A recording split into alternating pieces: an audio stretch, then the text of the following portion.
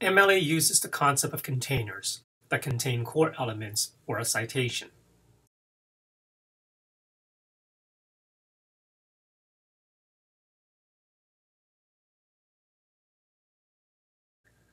Standard among these elements is the author and title of the source you're using.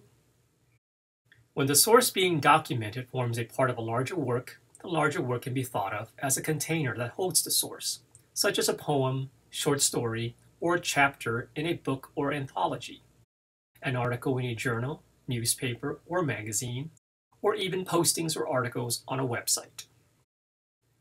Normally, to cite a book, finding the core elements in container 1 is sufficient.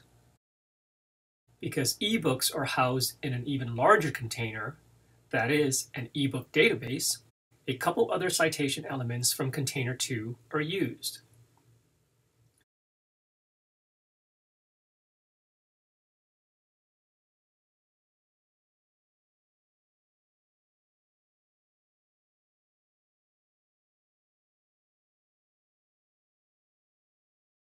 In this case, the title of the database and the location come into play.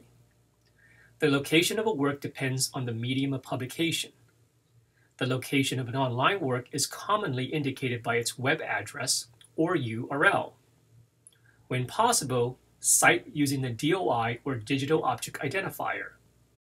If that is not available, use the stable link, sometimes known as a permalink. As a last resort, use the URL.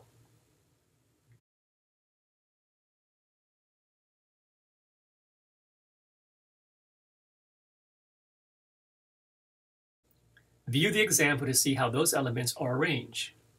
Note the punctuation marks used. Also, note that this example uses a URL and the prefix HTTP has been removed.